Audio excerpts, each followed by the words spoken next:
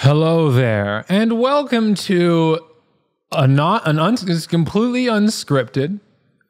I'm going to talk about and I haven't even read it in its entirety. I just heard about some changes and this announcement of a Pathfinder 2nd Edition Remastered. So, we're going to find out today what that means. So give me a moment here as I pull up Paizo blog.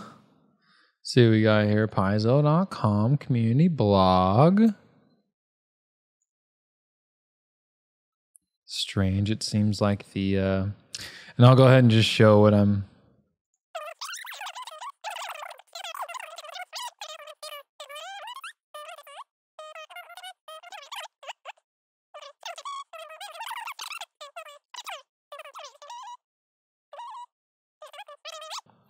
and we'll do that. Ha-ha!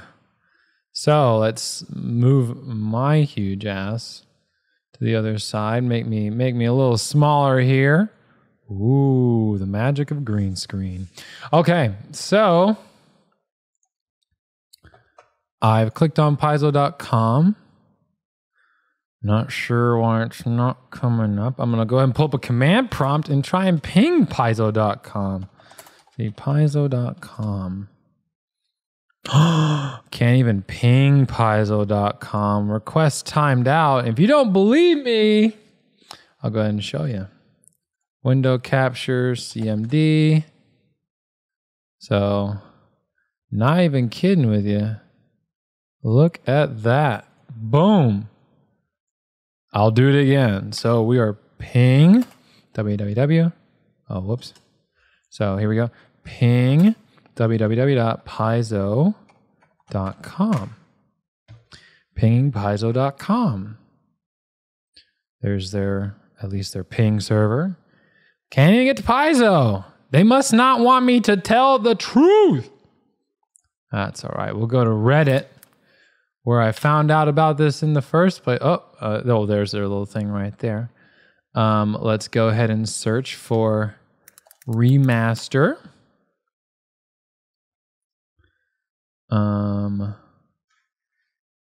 Communities. Whoops. Let's go to Pathfinder 2E. Aha! Weekly questions mega thread. Here we go. Beginner box 2. A project announced. Hopefully this will pull it up. Hopefully. If not, like I said, we'll know. Yeah, those Paizo servers are getting slammed right now. Okay, either way, if you didn't know, Pathfinder 2nd Edition has announced that they're doing a 2nd Edition remaster. Now, the tidbit I want to highlight here is what was put in the first comment here. Or the first and second comment, I should say. Interesting tidbit. And this will be coming March. March for the player core, I think they're calling it player core, and July for the GM core. So, interesting tidbit. This transition will result in a few minor modifications to the Pathfinder 2nd Edition system, notably the removal of alignment and a small number of nostalgic creatures, spells, and magic items exclusive to the OGL. These elements remain a part of the corpus of Pathfinder 2nd Edition rules for those who still want them and are fully compatible with the new remastered rules but will not appear in future Pathfinder releases. So the reason why this is coming down the ladder is in case you literally live under a rock in terms of the tabletop world.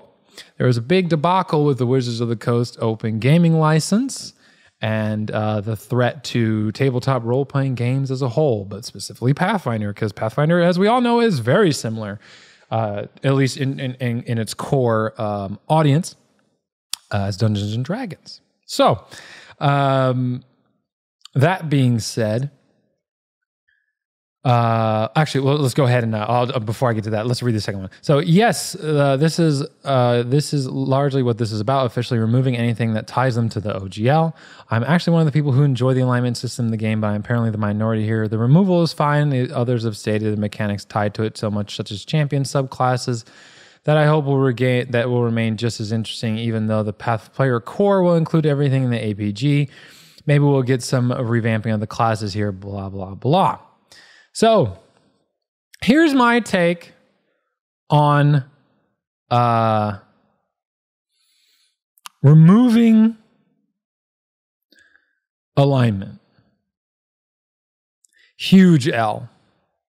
And I think the reason, so like how I put this, I think what Wizards of the Coast, I don't think Paizo wanted to get rid of alignment at all.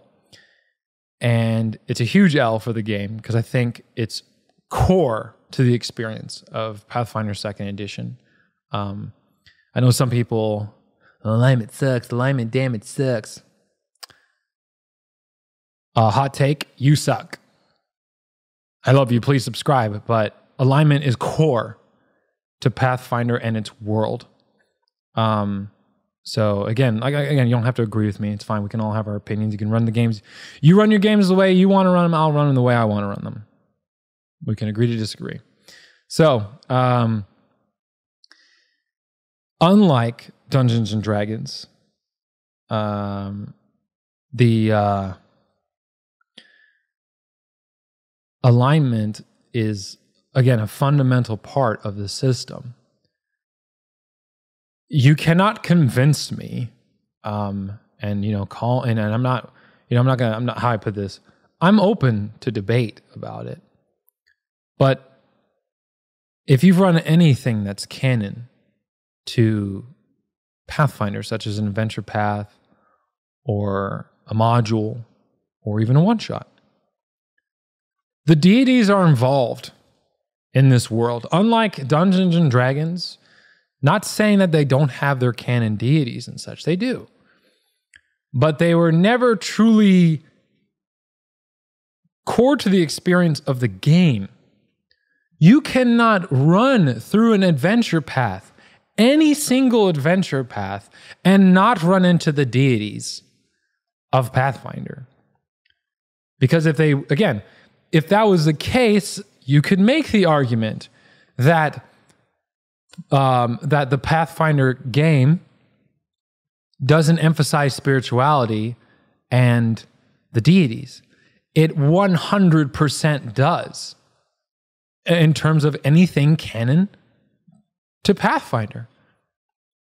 Now, again, I've had my videos about running, third party or homebrew for Pathfinder, and I think that's an L, personally. I think you're robbing yourself of a wonderful experience. There's so much good lore in terms of Pathfinder. Yes, there's a lot. Guess what? We're all learning it.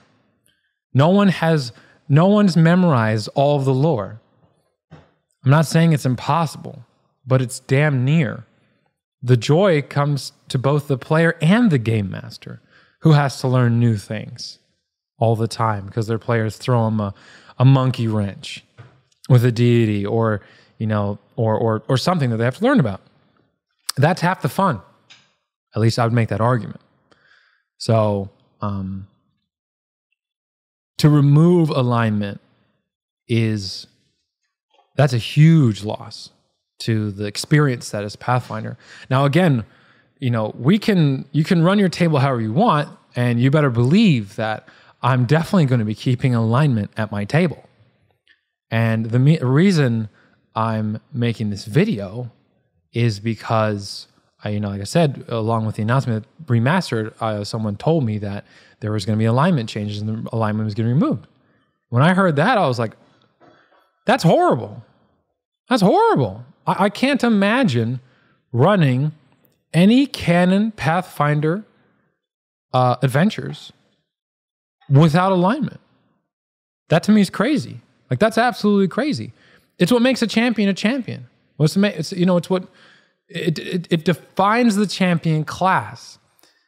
This isn't 5e or Dungeons and Dragons where, alignment is a dump activity or something that's just like, I'm alignment because whatever. Alignments have real meaning in Pathfinder. They even dictate what kind of spells you can cast. Because, again, and a lot of people get hung up on the idea of it being this like, oh, it restricts my character and what they can do. No, it doesn't. It gives your character meaning and more life that your game master knows so that your game master knows how your character should generally respond when they are going to come up to some new content that the game master is going to put before you, even if you aren't running canon content. If I understand the general alignment of the players in my group, I have a general understanding of how their characters should react to the situations I present them.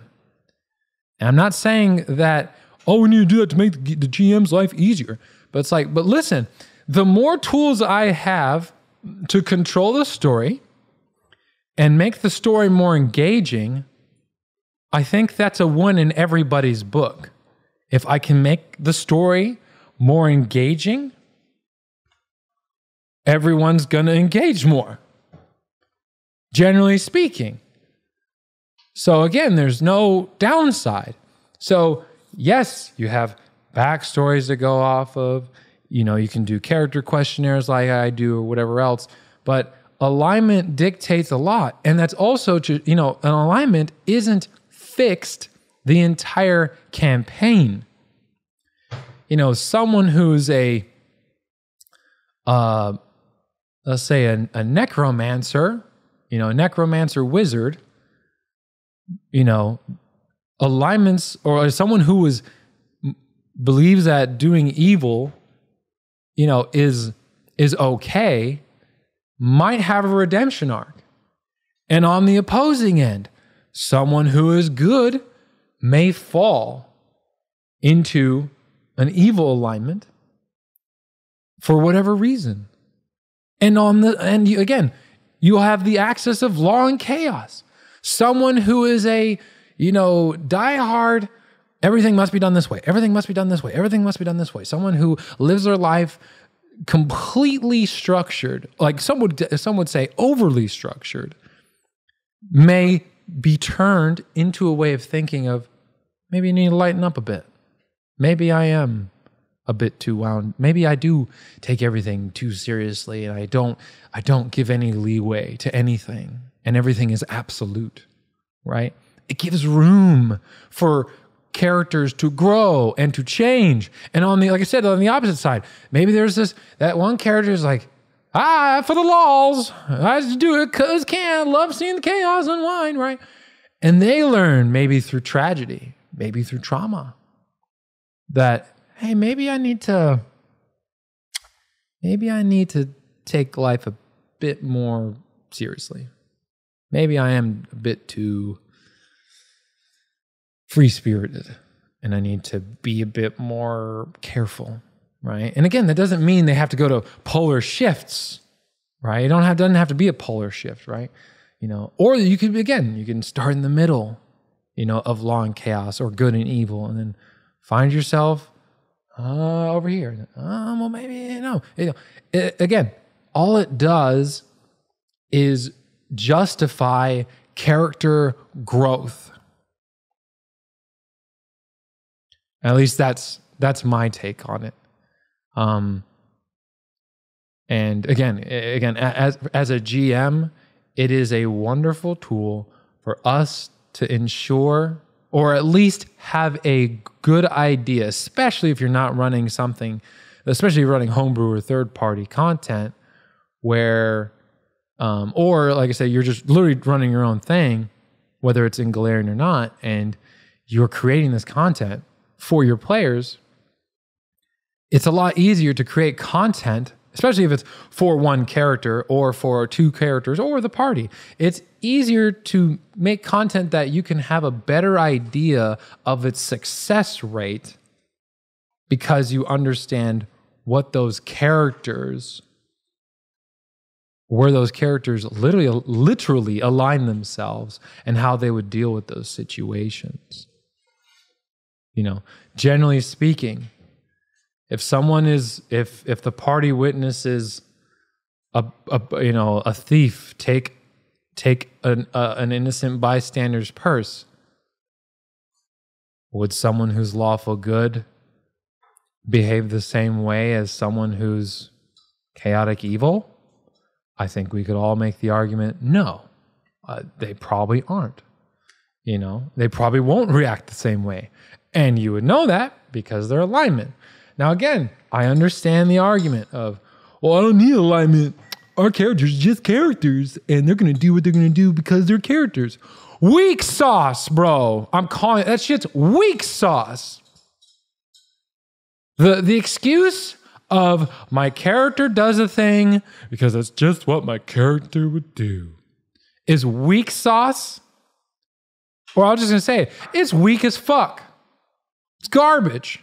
The fact that, you know, you choose to not hold yourself accountable for your character's actions because you don't want to stir the pot and actually hold your ground as to what your character would actually do. So you just lob the excuse of, oh, I'll just, you know, or you're not willing to actually find a creative way to solve the problem. And instead you just toss out the fucking idea of, well, that's what my character would do. Because I don't want to have to think. Thinking hard. As you can tell, I'm a little wound up by this. And I don't apologize. This shit sucks. Like, alignment is so key to this game. And when that shit's gone, because like how I put this, anyone else that, you know, when someone else picks up a second edition book next year, and they go, oh, I can't wait to try second edition. I've only heard so many good things about it. You know, they're now going to be, if they're not told about this, about alignment and about certain other things that they're going to be removed from the core system, they'll never know. So again, I ask and implore you, don't let alignment die. Thank you so much for paying attention and listening to my rant, excuse me. And I will see you all on the next video. Take it easy.